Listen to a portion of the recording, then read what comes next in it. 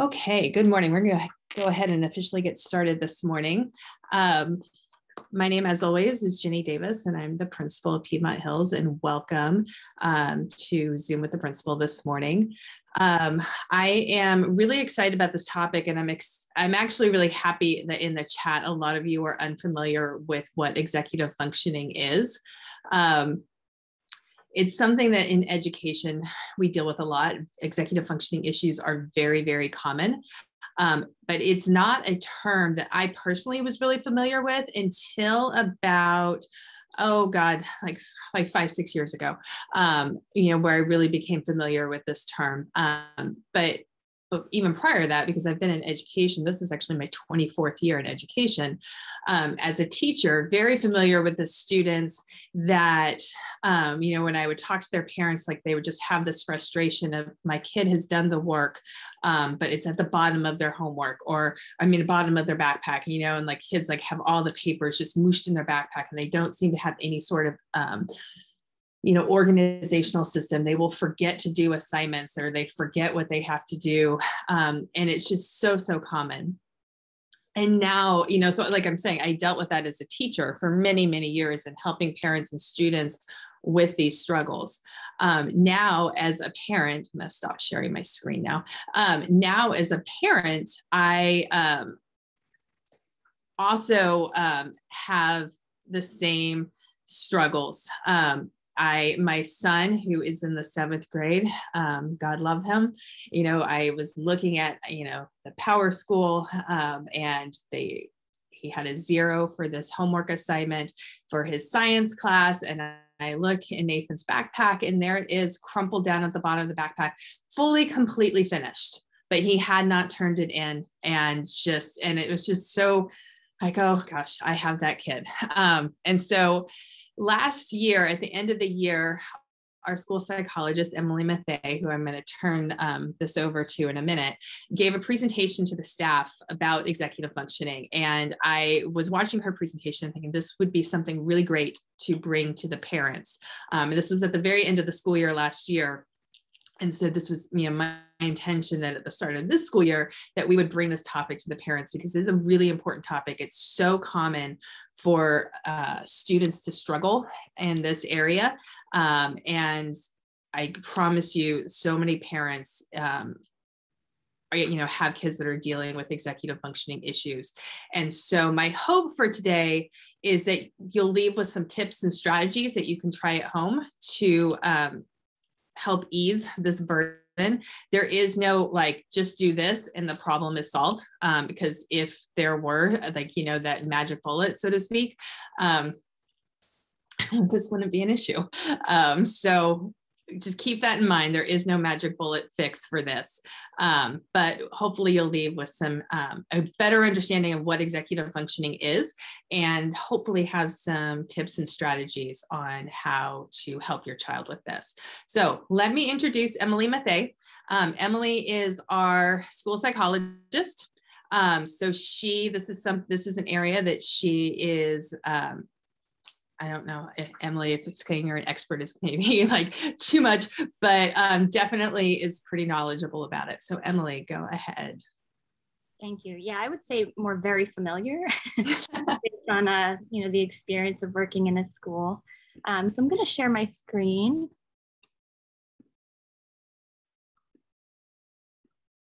Okay. So today we're going to be talking about executive functioning. And what I hope you take away from this presentation is that you have a more general definition or an understanding of executive functioning, understanding the different mental processes involved, and what this looks like, how the deficits in executive functioning present themselves, and what's considered developmentally appropriate, and also what you can do to support the growth of executive functioning skills in your child. So executive functioning is tricky because there is no universally accepted definition. And this occurs for a few reasons. The first reason being that there are a lot of different mental processes involved. And from a neuropsychological perspective, we don't fully understand the nature of these processes quite yet. But this is a blooming field and it's growing every day. Definitions also change based on the utility for specific professions. So you might hear a different definition by a neurologist than you would from a psychologist. But there are some central themes in each definition. I've chosen to define it as Merriam-Webster defines it, because for me, this is the most easy to comprehend. So Merriam-Webster will define it as a group of complex mental processes and cognitive abilities that control skills that are necessary for goal-directed behavior. There's different types of executive functioning skills that we'll talk about, and there's a lot that are involved. I'm going to focus on 6 today, mostly because they're the most prevalent in school. So executive dysfunction in adolescents can take many forms because of the amount of mental processes that are involved.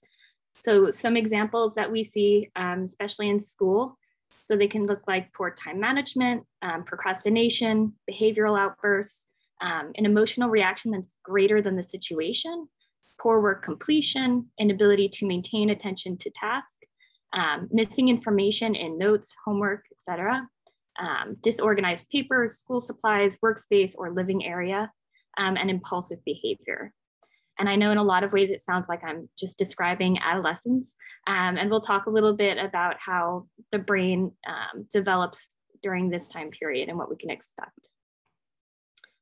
So the first thing I want to share is that there are some different impacts, biological and environmental, that can affect the growth of executive functioning skills more globally. So this can be neurodevelopmental disorders such as ADHD or autism, psychological disorders, so mood disorder, schizophrenia, obsessive compulsive disorder, physical and mental trauma, so neglect, abuse, traumatic and non-traumatic brain injury.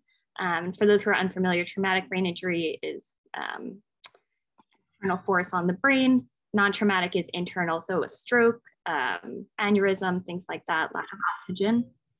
And then there are environmental factors that will also impede the growth, such as exposure to toxins in utero, addiction, or lack of exposure or utilization of these skills. I think it's important to talk about the lack of exposure or utilization, mainly because we came back to school this year after being home for about 1.5 years. So a lot of our students are a little bit behind on developing some of those skills. But children at this age are very resilient and they tend to grow and catch up really fast. So this is something that we're seeing in the school that's largely due to the lack of exposure of being in the school environment. And part of that is because executive functioning skills are innate. So everyone's born with a predisposition to develop these skills. But if they're not used, they kind of are pruned or weeded out, right? So there are also temporary impacts that I want to discuss. So temporarily, executive functioning skills can be diminished by certain daily factors, such as mood, lack of sleep, poor diet, or even missing a meal, illness, etc. So for the purposes of education, we're going to focus on 6 different domains of executive functioning. So we're going to look at attention, planning, organization, task initiation, time management, and self-regulation.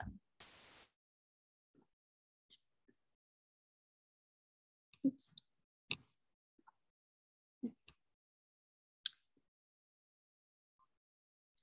So attention may be defined as a state in which cognitive resources are focused on certain aspects of the environment rather than on others. And the central nervous system is in a state of readiness to respond to stimuli. So we're alert, we're awake, and we're ready to focus. Attention can be broken down into 2 categories. So there's controlled attention and then there's automatic attention. Controlled attention involves actively sustaining attention on a given stimuli. It's largely dictated by the prefrontal cortex and the frontal lobes. This is effortful attention. And this is the piece of executive functioning that we'll be discussing. Automatic attention is involuntary and is usually driven by more primitive parts of the brain that control different automatic processes, such as the brainstem, the cerebellum, and other things that affect attention is going to be past experiences. So we notice things that have meaning for us. For example, if you're in a store and someone says your name, but they're not with you, it's going to direct your attention, right? Can also be captured by stimuli in the environment. So a loud noise, something that's novel or unfamiliar to us. I want to talk a little bit about the connection between attention, working memory, and inhibition. You'll see inhibition a lot if you do some Google researching on executive functioning, because it is a big component, but it is something that is largely involuntary, or takes place in a more primitive part of the brain that can impact attention and working memory. So working memory and attention are also, when you look at neurology, they almost use them interchangeably, right? So sustained attention involves utilizing, so working memory, let me start here. Working memory is defined by the ability to temporarily store information in conscious awareness, right? So we need that sustained attention in order to gather that information and remember it. And actually they're so intertwined that when you look at different interventions for, increasing sustained attention, they're all utilizing working memory tasks. So I do this sometimes with some of my students. They actually have some fun working memory games or apps on your phone. So like building that working memory, they can actually increase their span of sustained attention. And inhibition refers to the act of blocking or delaying a response to a stimuli. So a lot of times we'll be distracted by these impeding thoughts or impeding stimuli in our environment. And there are some different strategies that you can provide for your well here. So one thing that I like when I'm working with students with ADHD, a lot of times there's impeding thoughts, right, that are competing for their attention. So when I have a student that has spent 3 or 4 hours on homework because they have these intrusive thoughts that are competing for attention. So what I do is I always recommend a clean workspace. Put your phone out of sight or a little bit behind you. This way you don't see the screen. Having a designated work area. And one thing that I like that works for a lot of my students, that also works for me, is to keep a pad of sticky notes on the desk. And anytime there's a competing thought, just to write it down. This way it's out of the mind and it can be addressed later. And then afterwards, I always recommend students go through the sticky notes and prioritize them. Is this something that needed my attention right away? Did you leave the stove on? No, then usually it's something that you can take care of after the task at hand. So the development of controlled attention, it's a top-down process, which means it is controlled by those higher order functionings of the brain and the prefrontal cortex, and increases from development through infancy and adolescence. So you'll see a greater ability to sustain attention typically as students age. And this is congruent with just the development of the prefrontal cortex. A lot of executive functioning skills are dictated by this prefrontal cortex, which is the last part of our brain to completely develop. So this part of the brain actually doesn't fully develop until about age 25, and it often blooms through adolescence. So this is why we see a large discrepancy a lot of times between 9th and 12th graders, because a lot of that cognitive development takes place, and that's when a lot of these executive functioning skills can be utilized. So when we're measuring attention in school, it's hard to know what's normal and what's not normal. Right? Because measuring attention can be difficult because if they're inattentive due to competing stimuli internally, they could be staring at the teacher and thinking about what they're going to have for lunch, right? So typically the way that we would measure attention is through observation and comparison to peers. So we're looking at active engagement, passive engagement, and how that compares to their peers. Generally, I see students with about 80% of attention to be average. We also look at degree of impact. So if we see a student who's struggling to maintain attention and it's impacting their ability to progress in school, gather notes, then that's something that we need to address. So next I'm going to talk about planning. Planning is the mental processing and subsequent actions taken to reach a desired goal. So developmentally appropriate planning in adolescence involves both short-term and long-term planning. Short-term planning such as writing down daily homework, finishing assignments within the week or month, to long-term planning. So monitoring grades, selecting courses that are based on what you want to do after high school, and choosing activities that facilitate, preferred post-secondary career or education. So some tips to improve planning that you can utilize at home. Use of a planner. This is a big one. A lot of our students, especially now, are either relying on memory or relying on the online portals. So because the teachers are posting everything on Google Classroom right now and School Loop, which they usually do post the homework, but it's not always all in one place. So for example, if you have a teacher that's using School Loop and not Google Classroom, it might not be on that screen. So they might just completely forget about it because out of sight, out of mind, right? So using a planner in school, but you can also go through your child's Google Classroom and School Loop with them after school and just write down the different homeworks for that day. It's a good habit to get into, and eventually these habits become ingrained. It's also helpful to set aside some time for planning. So if this is an area of weakness for your child, I would spend maybe 10 to 15 minutes at the end of the school day going through their assignments with them, making sure it's written down and creating a checklist in their planner with them. If they don't have a planner, you can also use other forms of checklists. Using a whiteboard or a monthly calendar to help them plan for projects, tests, or assignments in advance. Calendars are also good because they provide a visual, and our students work really well when we have kind of a visual reminder, and especially a visual timeline, just for perception of time, because children tend to misperceive time. And then breaking down large assignments or studying for a test into smaller components with individual due dates. So for example, if your student has a test in a month, you might ask them to study certain chapters by this week, certain chapters by this week, and so forth. Organization is also another area of executive functioning that we often see deficits in high school. And this encompasses the ability to order information, materials, and spaces. It involves how we gather stimuli in our environment to complete tasks quickly and efficiently.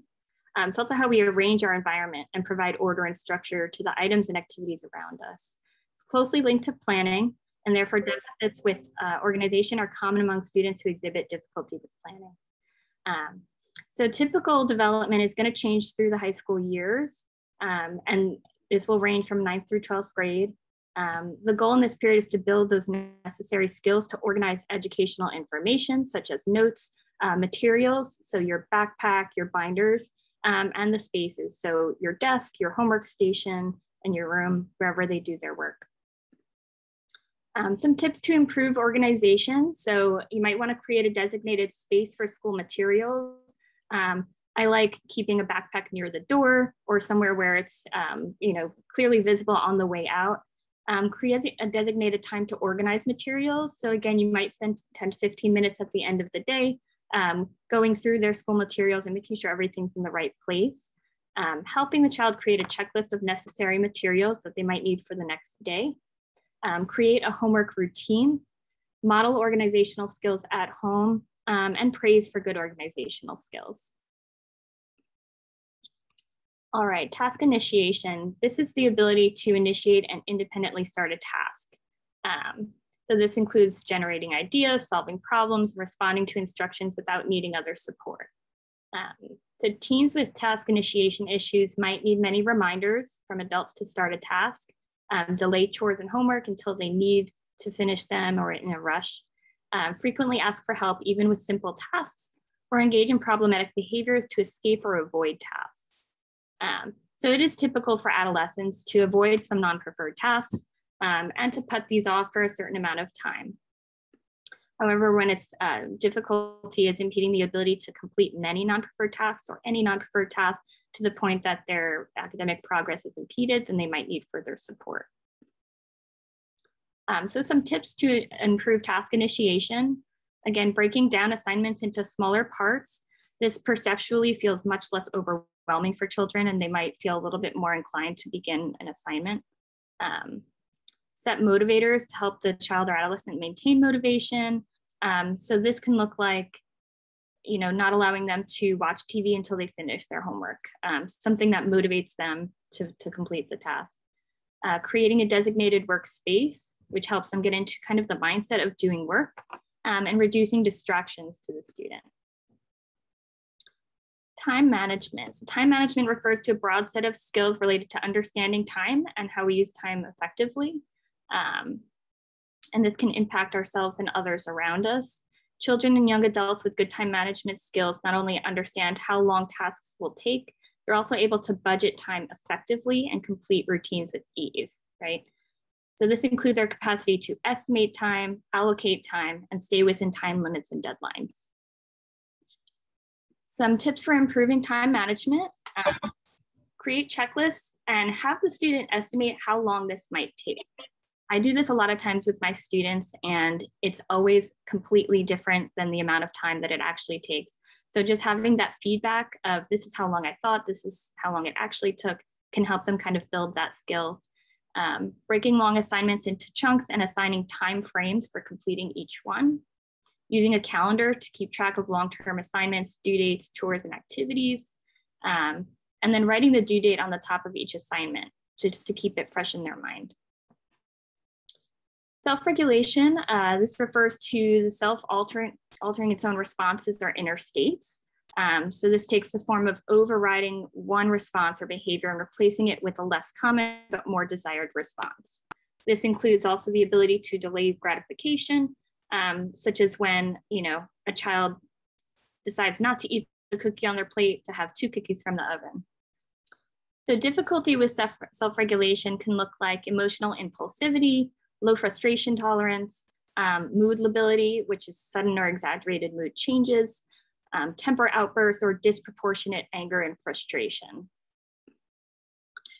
To improve self-regulation, students can use a lot of scaffolding with this. So this is the parent, teacher, administrator verbally processing events with the child, helping them create kind of an inner script or a schema and an appropriate behavioral response.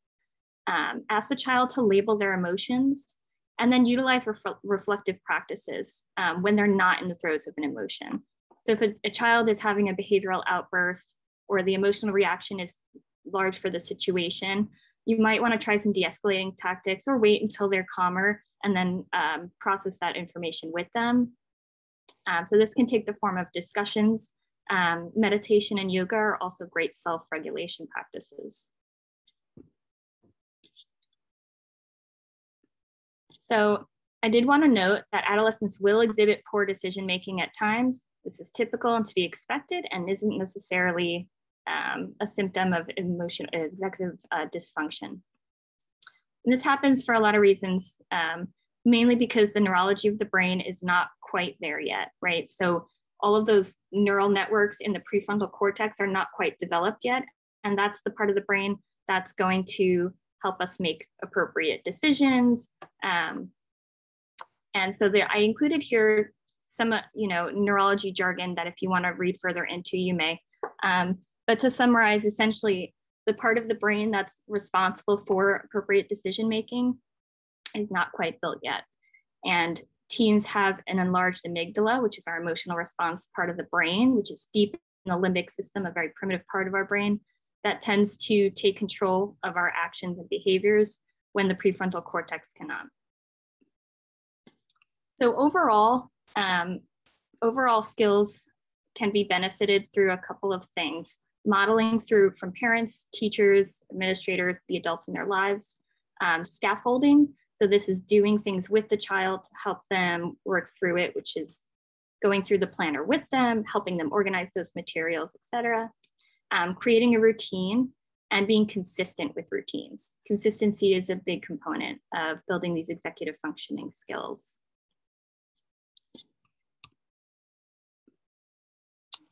And thank you all. And I'm going to open it up to some questions now. Thank you, Emily. I don't know about the parents. I was writing down notes of like, oh, this will work with Nathan. And I need to try that. Okay, so we've got a question. ADHD, how parent teacher sees and recognizes kids in the student. Child's been labeled as ADHD. Will the school have plans to help a student? Mm-hmm. You want to take that one? Or I can take that one. Yeah. So ADHD can present itself in different ways, right? So you have students who are inattentive, who are hyperactive, and then sometimes combined. So finding the students who have ADHD and attentive type can be a little bit more difficult, especially in females. And a lot of times it's actually misdiagnosed. It's more common in males, especially when they're hyperactive, because the behavior is observable. So deficits in attention and deficits in executive functioning skills are prominent with ADHD. And from the school side, what we do is we can provide services for students who have ADHD. This is a disabling category under IDEA, and we can provide special education services. They would have to meet the criteria under IDEA, which means essentially that it's impacting them to the degree that it's impairing their academic performance. But we can provide different types of services, which can look like different classes that are a little bit smaller. The students get a little bit more individualized attention. We can provide support for organization and planning skills, and different accommodations within the classroom, such as extended time or whatever the student might need. Yeah, or breaking down larger projects into, like you were saying, like the smaller chunks, and having the teacher just like do that for the kids. I think these are the chunks and how you should break this project down. Other common things that we can do, you mentioned extra time. Extra time is kind of can be tricky with executive functioning, because sometimes kids will they use it too much and then it piles up and it backfires. So we always try to be careful with the extra time. Sometimes it's totally necessary, but sometimes it can actually cause more problems. But doing things like, copy of the teacher's notes, that sort of thing, reminders to, turn in the homework and not just telling the class, but like, hey, I'm gonna use my own son's name, Nathan, turn in your homework right now. That sort of thing is stuff that the school can do. And we think these plans are very individualized for the student, because like Emily said, they manifest differently in every single student. So like executive functioning is such a broad term, but it can manifest itself in so many different ways. Other questions that you guys have?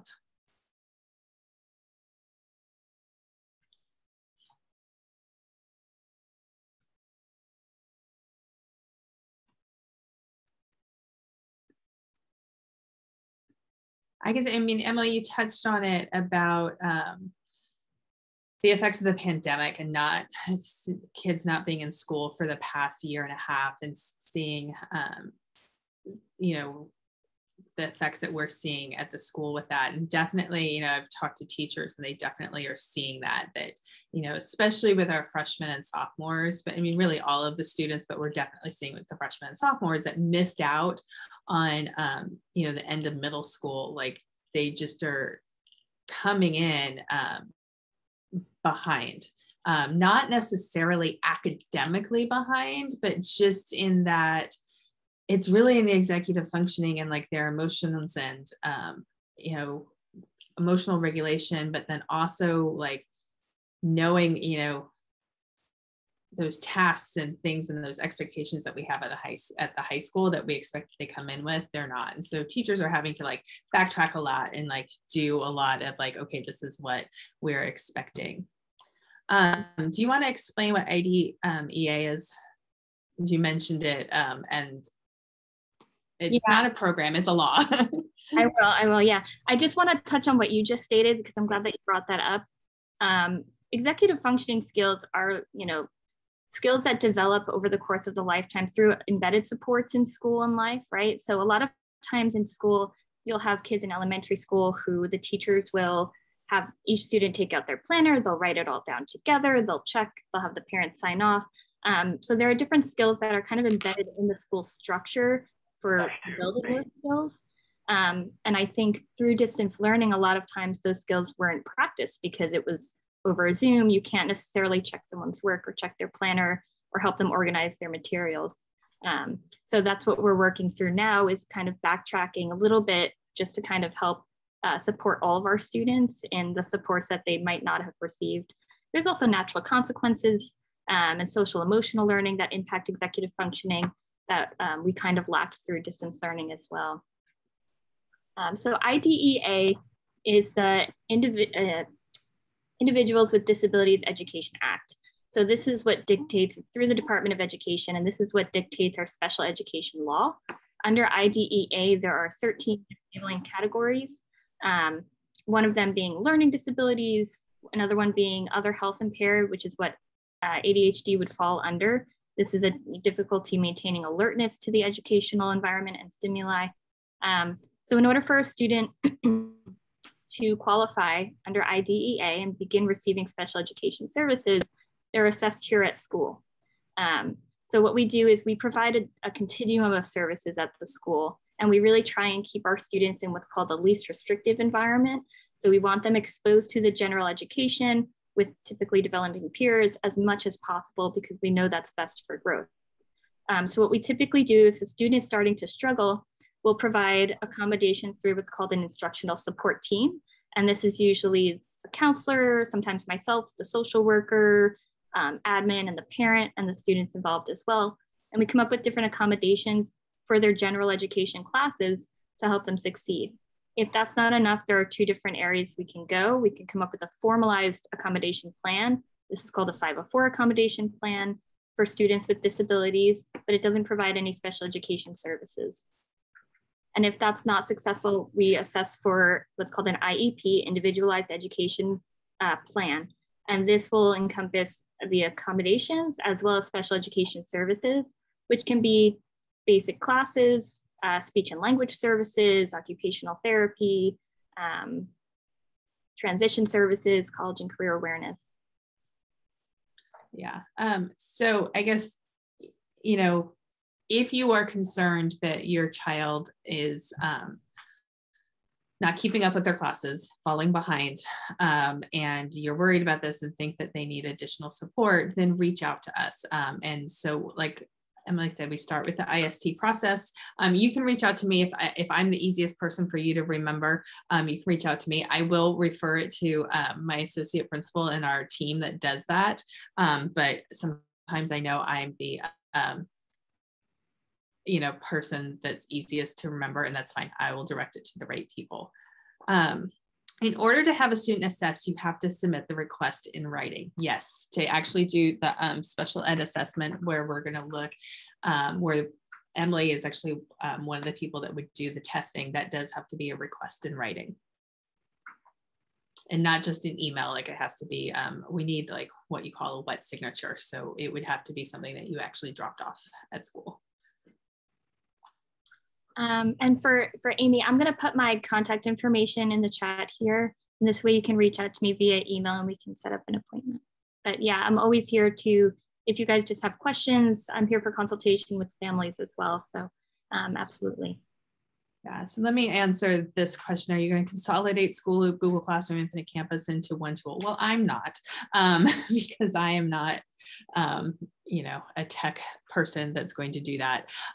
But that is the goal for the district, that this year they're looking into different platforms that are out there that will consolidate all of this, that next school year, like, we all will just be using one platform.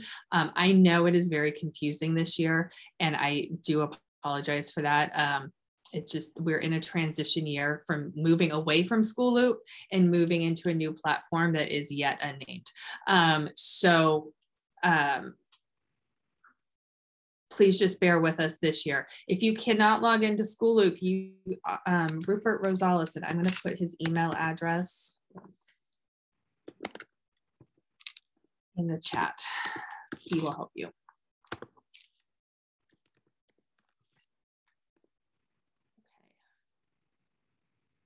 Any other questions?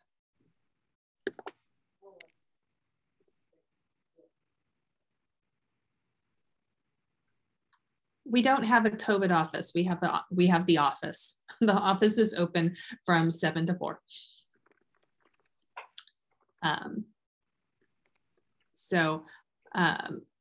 But remember that if you just did the COVID test where you took it home, the COVID tests are picked up on Wednesdays. So actually, if you were, because today is Thursday, so it's not going to be picked up for another week.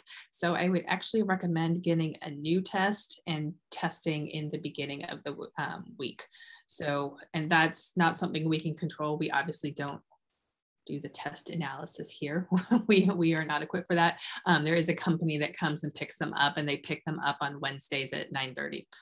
So that's why when in my communication, I've always said, try a test on Tuesday, because then that's the closest to when the tests are being picked up.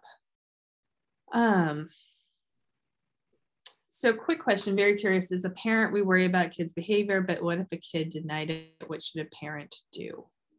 So I guess, and you're saying that you're pretty sure that if your child did something, but they're like, no, I didn't do that. Emily, what do you think? I mean, and I, as a parent, I fully sympathize. And that's always teenagers, one of the things that they develop, one of the skills that they develop in their teenage years is the ability to lie. That was a very, as personal experience, it was a very difficult thing for me to realize, especially with my daughter, because I trusted her implicitly, and I was like, no, she doesn't do, like, she tells me everything. I think in parent meetings in the past years, I have bragged about my relationship with my daughter and how much she tells me everything, and I know everything that's going on, and then found out I absolutely did not. It blew me away that somebody that as a child could not lie if her life depended on it. And I would always know when she was lying, that she got very good at it. And so that is a skill that teenagers develop. And it's very difficult for us as parents to accept that. So Emily, I don't know if you have any advice about that. Yeah, it's very typical for teens to lie for self-preservation, right? They don't want to get in trouble. Sometimes they don't want to ruin their perception of themselves in your eyes. So, I mean, a lot of the reasons teens will lie is because of fear, right? So being able to have an open discussion about whatever it is that you feel the child was lying about, maybe kind of explaining to them how you would react if something like that happened. Just so that they, that kind of diminishes some of the anxiety, I think, of approaching a parent. But yeah, I think just being able to have open communication with your child, even if they do lie, just to continue to establish that relationship is beneficial for the future. Yeah, exactly. And that was how we as a family had to get over our own stuff that was going on. That, my daughter she didn't want to disappoint us. She just did not want, she knew that we had high expectations and she didn't want to disappoint us. And so we had to have, a lot of family conversations about, how long does disappointment last and like what's really like the most important thing. And, for all of us as parents, of course, we want our kids to be healthy and happy. And that's what's most important.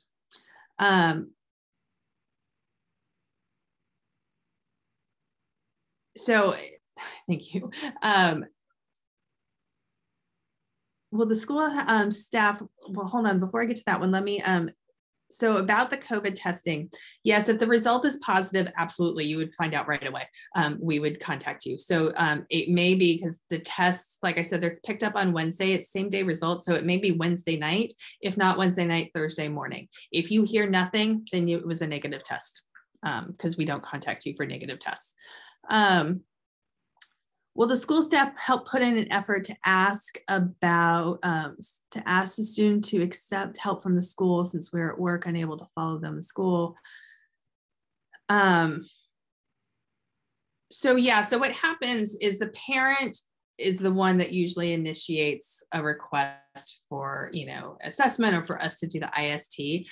When we do this work, we always involve the student in that.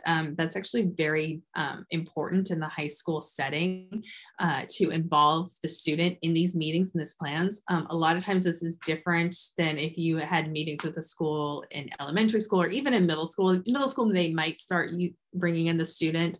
But high school, we absolutely do, because we want the student to have a voice in their plan. And I totally understand the students' reluctance to admit that something's going on. That's where you have to, trust us and our experience of working with teenagers, that this is what we do for a living. And so whereas you may not be able to break through with your child and get them to admit stuff that's going on, we are actually pretty good at it. So we definitely, and a lot of times it may be having a conversation with your child without you there, that, we kind of follow up with them and say, okay, really what's going on? Like, tell me about it. And they'll usually tell us, and we can usually convince them, like, hey, a lot of times they think that if they ask for help or they get these accommodations, that everybody in the class will know that they get extra time. And our teachers are very good at knowing how to give additional supports without anybody knowing that it's just between the teacher and the student and that nobody else knows. It is definitely, I totally understand that, some students, they don't want other students to know. I mean, peer pressure and academic peer pressure, which is something that we talk a lot about here at Piedmont, it's a very real thing. And some students don't want to admit that they aren't keeping up the way they think they should be. But it's okay.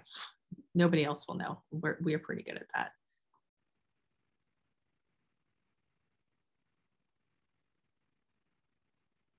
No problem. Slow running computer still running slowly in the computer graphic design class. Are you talking about the Chromebook?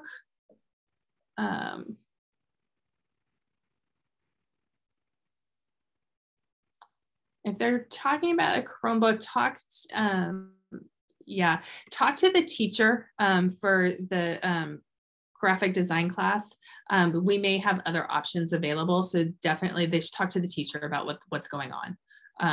And so we may have some other options available, but talk to the teacher. How do you access your child's email? Because they cannot send emails to us. Are you saying the teachers can't send emails to you? The teachers can send email to you. Can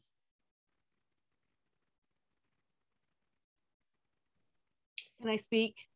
Yeah, go ahead. Okay, yeah, please. I'm just saying that I with Berryessa, I was able to get into their emails, so I was able to see what was coming through. So for a great example is back to school night, I could not access his email, so therefore I saw 0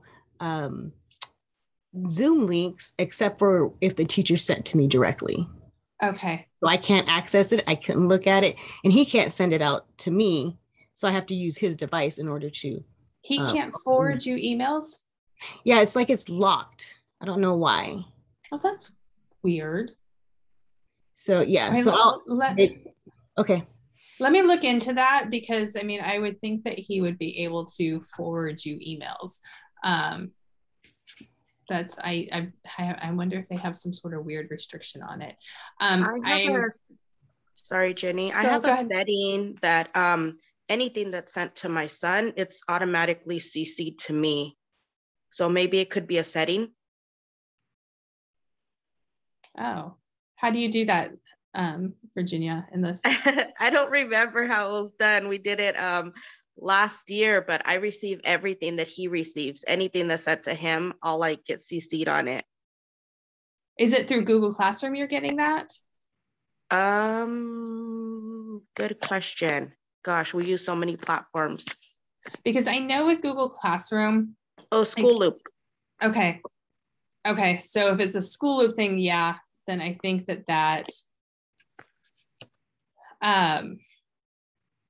you know what, Dominique, I'm going to put my email address in here. Go ahead and contact me directly, and then we can find out what's going on. Okay. And let me brainstorm some stuff of what's going on with that. Thank you. We're doing an amazing job accommodating, keeping things discreet. Good. Yeah, I hope. I mean, and I have 2 children with ADHD. I have 2 children that have had well, my daughter has graduated, so she doesn't have an active 504 plan, but my son does. And so this is something that, you know, very personal to me. And so it is something that we do take really, really seriously.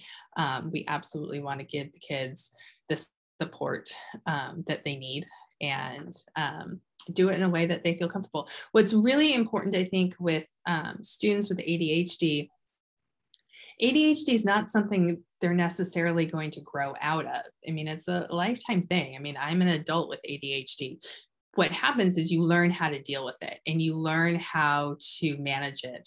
And so that's really, especially in the high school setting, what our goal is to teach them the tools that they need to, because again, it's very individualized. What works for one student doesn't necessarily work for another student. And so helping the student figure out what's going to work for them, so that when they're an adult, they don't forget to pay their bills. They, you know, they know how to like be an adult and like function. It's really important. I'm glad that you said that, because when I'm working with students who have difficulty with executive functioning or who have a diagnosis of ADHD, we go through a lot of different strategies, because a lot of times what works for one student doesn't work for another. So sometimes you're trial and error trying different strategies for planning or for organization until the child finds one that, you know, works for them or is easy for them to implement. So don't feel disheartened if your student has trouble with one aspect of, you know, a coping technique, such as using the planner. These skills can be built, and there are alternative ways to build those skills as well. Yeah. Yeah. I mean, and what's really great is when your kids start using, like, because they start learning the terminology and they like throw it back at you. Because I was like with my son, like, he's like, I need a minute to process. Stop bugging. And I was like, oh, all right, a minute to process. Okay. Question for Ms. Matthaei: is there any fair chance for them to finish high school, college? Yeah. I mean, absolutely. In fact, one of the things about executive functioning is it's so important that it almost, you know, is more important than, well, I read one article that said it's more important than IQ and math and reading readiness, right? But the good thing is these are skills that can be taught and built. And once those neural connections are more established, students can be extremely successful. And students, especially in high school, because their brains are so plastic, and because they're still developing, they have, you know, a great opportunity to build these skills while they're here with us, and we can provide the scaffolding and the modeling to help them build those skills. So absolutely. I mean, especially in the general population, even if you don't have a diagnosis, people tend to struggle with certain aspects of executive functioning. For me, it's memory. That's my weakness for sure. I have to write everything down, and that's how I've coped, and that's how I've gotten through school. So it's just finding things that work for you, but absolutely they can be successful. For senior students who prepare for college in September, October during the social distancing time, what parents can do follow up and reach out to the school for help?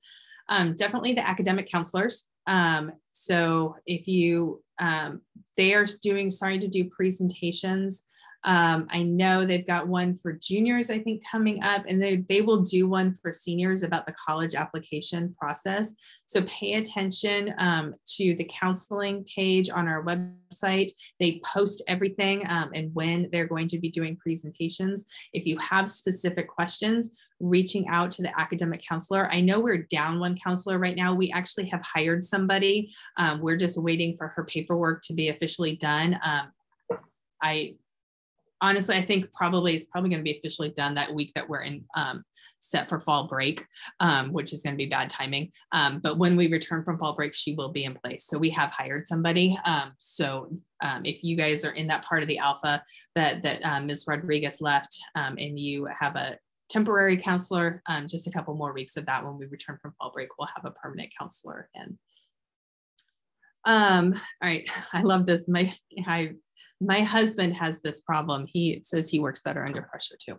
My kid says that she works better under pressure. So she always does her assignment the night before the due date. She chooses to spend time with friends and refuses to do homework on the weekends, even though she knows she'll have a tough week ahead if she doesn't have some work done on the weekend. I can see lack of sleep is taking a toll on her. How do we help the kid if she doesn't want to change? This is a great question. And if I had a nickel for every time, this is true for a lot of teenagers. Telling ourselves that we work under pressure is really the biggest fallacy that we tell ourselves. It's kind of a coping mechanism for procrastination. So if the student doesn't want to change or is, defensive against, changing or utilizing these strategies, I would say utilizing different behavior modification techniques. So even though it's going to be imposed on the child, it does help them kind of structure and build those habits. So for example, not allowing her to see her friends until she puts in 1 to 2 hours of homework on the weekend or studies. So some of these things will have to be imposed, but you can work through this with, using the motivation, like different rewards or different things they want to do, just to help her build those skills. So she might need this structure from you right now until it's kind of ingrained into a habit. Yeah. And I totally sympathize. I mean, oh gosh, yes, absolutely have this. And like I said, my husband is totally this way and he's an adult, but then I see my son following the same footsteps.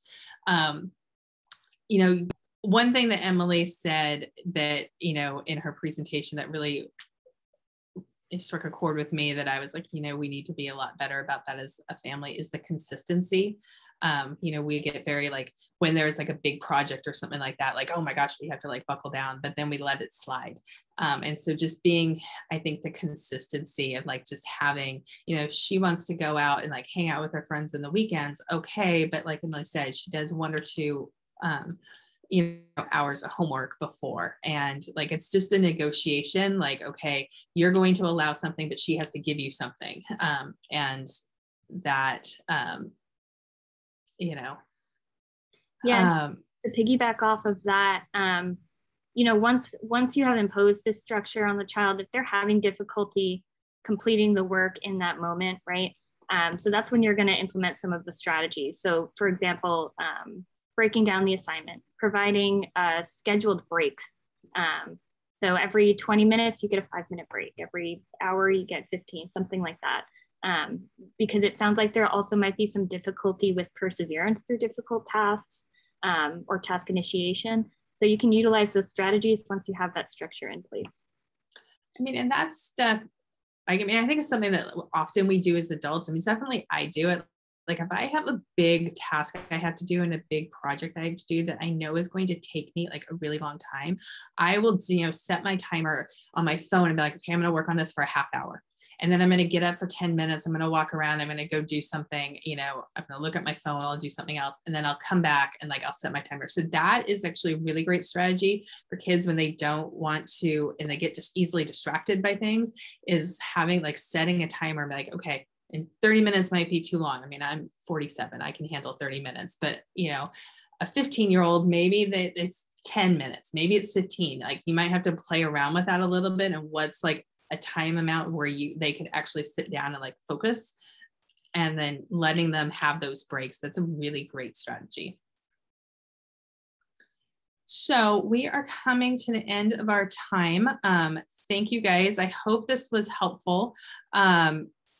Like I said, this is something that, is so common in teenagers. And even if it doesn't manifest itself to the, point where they need a 504 plan or IEP, like so many teenagers deal with this. Like, we said, their brains are developing. It's very, very common.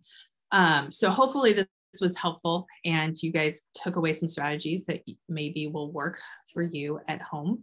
And next week, I'm excited about next week. Ms. Gunter and Ms. Marshall will be back, and they are going to talk about our brand new wellness center and what we're going to be offering at Piedmont Hills this year in terms of the wellness center. So I'm really excited for next week, but I will see you guys then. Thank you so much. And thank you, Emily, for joining and presenting today. My pleasure. Thank you for having me. Yeah. Take care, everyone. Thank you. Thanks.